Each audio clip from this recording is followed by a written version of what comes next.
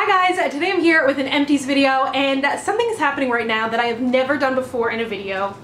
Can we note the lit candle? It looks like I'm about to have like a basic biatch seance right now because I've got like a rose gold skull and a candle lit, but really what's happening is I've got some food in the crock pot and I would rather my house smell like peaches over what I've got going on in the crock pot. Anyways, let's go ahead and get into my empties. Speaking of Bath & Body Works, I've got two items that are empty from there. I also recently did a semi-annual sale haul, so if you'd like to see that, I will link to it down below. Their sale goes into July, but I used up their Country Apple Body Cream. I love this scent. I love anything apple-y. It's not super sweet or fake smelling.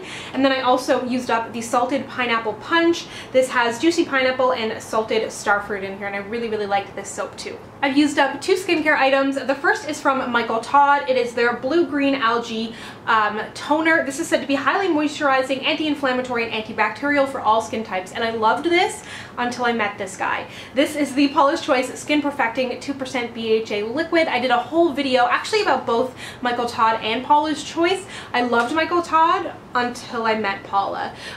This stuff is amazing. If you have oily skin, I really, like truly, the first time ever, have actually seen a difference in my skin from using this based on like my oil production. I really feel like it helps to kind of tighten my skin throughout the day. It doesn't feel as greasy and as oily, which for me is a huge deal because I do have incredibly oily skin. One thing I will say that kind of sucks about this is it's expensive and it's small. This has 4 fluid ounces in it. This has 8. So this is literally double the size and I think less price, but I don't see the same results because when I stopped using this, I really did notice my skin was producing more oil again. So I have repurchased this, but it just sucks how small it is. So I don't know, I'm kind of on the fence of like if I'm gonna repurchase it forever, but it is excellent. In keeping with skincare, I used up the Yanel H2O Infusion SOS eye patches. So these are kind of like little jelly patches that you put under your eyes. And I always, like I have so many different kinds of eye patches and sheet masks and stuff, but for some reason I'm always like, I'm gonna save that for a special occasion. But I go to very few special occasions. So I decided to use these recently. I found them really moisturizing under my eyes. I really do like this skincare brand. I'm using their eye cream for day and for night. I mentioned their eye cream in an Empties video a little while back, and it is incredibly moisturizing. It's a European brand and I really like it. Then this is super cool. A fellow blogger here from Toronto named Vieste Look, I will link to her down below. She curates Korean skincare kind of boxes, and she sent me along one of their sheet mask kits, I guess. So I used this one the other night, if you saw on Snapchat. It's the Pearl Essence Mask, and I really like this. I feel like it helped to brighten my skin a little bit. My skin has been really bad lately, and although it has like acne and stuff on it, I felt like the skin that didn't have acne on it looked much brighter, and it looked like it lost a little bit of its dullness, I guess. This is supposed to help tone and rejuvenate your complexion, clear blemishes, minimize pores, and reduce redness, and I really like it. I'm only kind of just getting into sheet masks. I'm a little bit late to the party on that, but I really like this. For hair care, I used up the Inecto Exquisite Shine Argan Hair Oil. This was gifted to me from my friend Spiffy Kerms over Christmas. I really like this. It's a nice light oil. It's not too heavy on your hair, so if your hair isn't as big and curly as mine, I still think you could get away with using just a little bit of that on your ends. Then I used up the Camille Rose Naturals Almond Jai Twisting Butter. I didn't use this as a twisting butter. I tried to do that like twist thing with my hair once and it just looked horrible. So I just kind of use this as a curl cream. This stuff smells so good, like cake batter, but I have a really hard time finding this. I ordered it from a curly hair website a while back and shipping was crazy expensive, so I haven't kind of looked into it since, but everything I've tried from Camille Rose has been really nice. And then something that always shows up in my Empties videos is the Hair Chemist Macadamia Oil Mask. I'm assuming this is supposed to be like the macadamia hair mask that's really popular, but I will not spend the big bucks on that. I get this from Sally Beauty Supply and I love it. They have a coconut one too that I tried, but I definitely like the macadamia one the best. Two kind of random empties, but I wanted to mention it just because cotton pads and makeup removing wipes are something that I will not spend money on. I refuse. I use these cotton pads from Dollarama. You get a pack of 100 for $1. I will go there, I actually just got back from there, and purchase like 7 or 8 of them, so I don't need to worry about picking them up.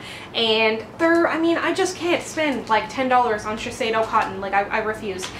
And then I also just kind of pick up whatever makeup removing wipes are on sale. I'll get the Kirkland ones from Costco. Recently I bought some unscented baby wipes from Shoppers Drug Mart. Those were like $4 for like 75 of them. Sorry, I've got my window open if you can hear like some things going on out there.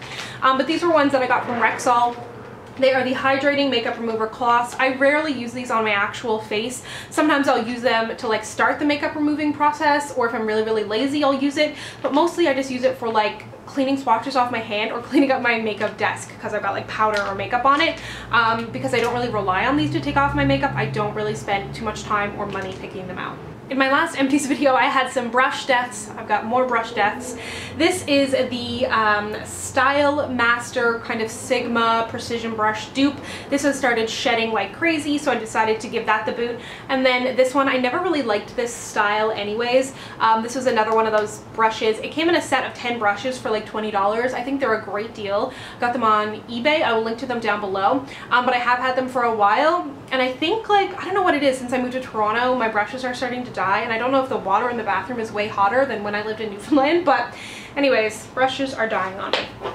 Then the Benefit High Beam, this was gifted to me from Ashley. She decluttered this from her collection from Making Up Ashley, and I started to use it, but I think she just had it for too long, and then I had it for a while and didn't use it, and it just smells really bad, so not going to be using that anymore. I mentioned this in a recent products I've hit pan on video. This is the NYX Color Wheel Mosaic. It is totally smashed. I have it taped together so that I could hold on to it for this Empties video and then ditch it. I absolutely love this. It is a great bronzer slash contour if you have deeper skin. It can double as eyeshadows. It's completely matte, super affordable, and I really like it. I actually think I'm going to repurchase it. Because I did still have a good bit left, but because I had hit pan on it and then dropped it, it is very much dead. And from L'Oreal, the Pro Matte Foundation. I love this sucker so much that I cut it open to scrape out the last bits of foundation. I've got a full review on this. It is a great matte drugstore foundation. I'm actually wearing it today. I mixed in some of the Body Shop Honey Bronze drops, which I also reviewed, just to kind of warm it up a little bit, but this has like great coverage, great lasting power, super matte. It's an amazing drugstore foundation. I also really like the powder, and I love the setting spray too. And then lastly, one of my favorite mascaras ever, it is the Clarins Truly Waterproof Mascara. This stuff is crazy waterproof. Like, it is really hard to get off, but it gives you the most beautiful lashes. I've talked about it a whole bunch, posted about it on Instagram, because I don't really like wearing false lashes. So this is a mascara that I can lean to when I want my lashes to be gigantic and voluminous and long and black, and it is just like absolutely insane, and I will definitely be picking it up again. So that is everything I've used up as of late. Thank you so much for watching. If you'd like to connect with me, you can find me on Instagram, Twitter, or Snapchat at SamanthaJaneYT, and I'll see you guys next time. Bye!